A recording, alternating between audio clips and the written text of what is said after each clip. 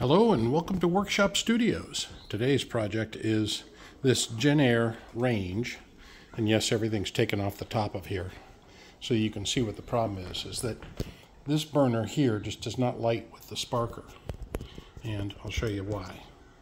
So if we turn this burner on, there's no spark. Well, there's a spark, but it goes way down there. The other one's spark all the way across.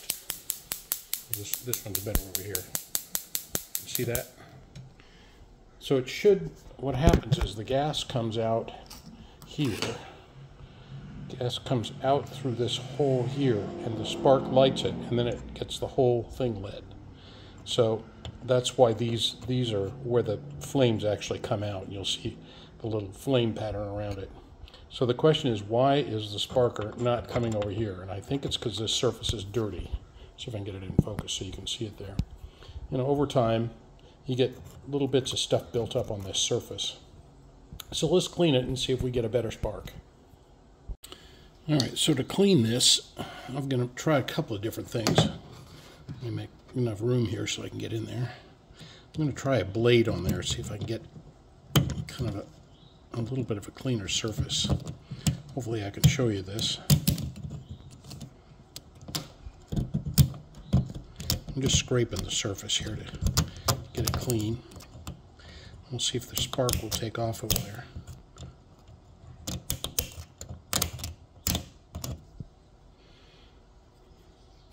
Let me work on this.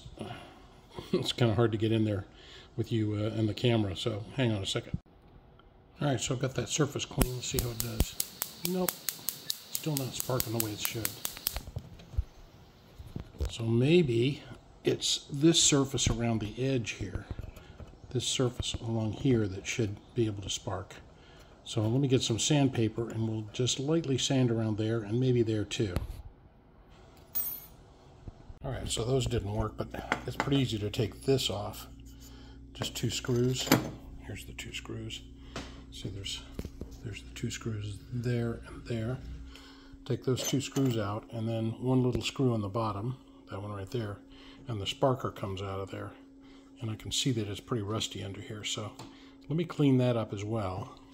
Now that I have this off of here, I can take a closer look at what the area around the sparker looks like.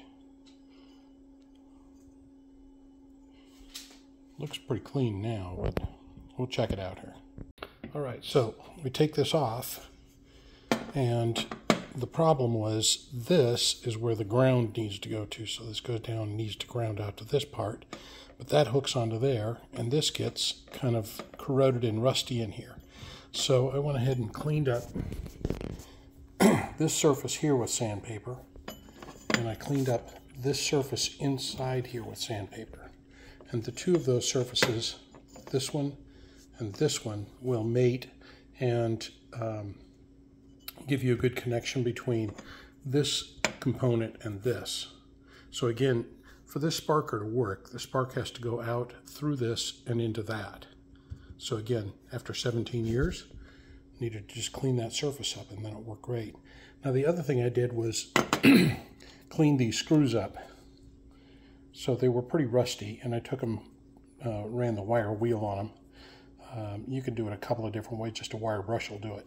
But those go through, turn this over here, these go through this and then down into that. So it's another way for this to be connected to this. And they get wet down there, you know, water boils over and spills on them. And so that gets to the point where that's not making good contact.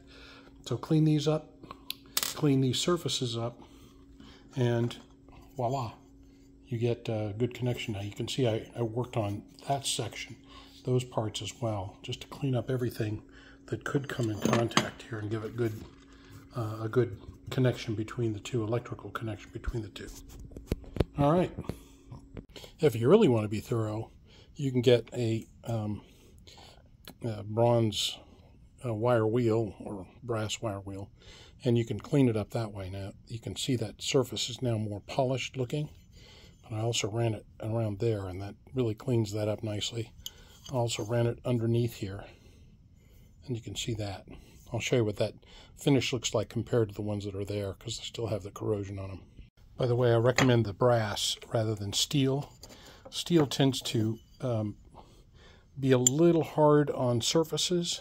And when you don't care, you want steel to really get it clean. But in this case, I don't want it to mar the surface too much. So the brass is kinder to a surface like this. So that's why I use a brass wheel like this, not a steel one.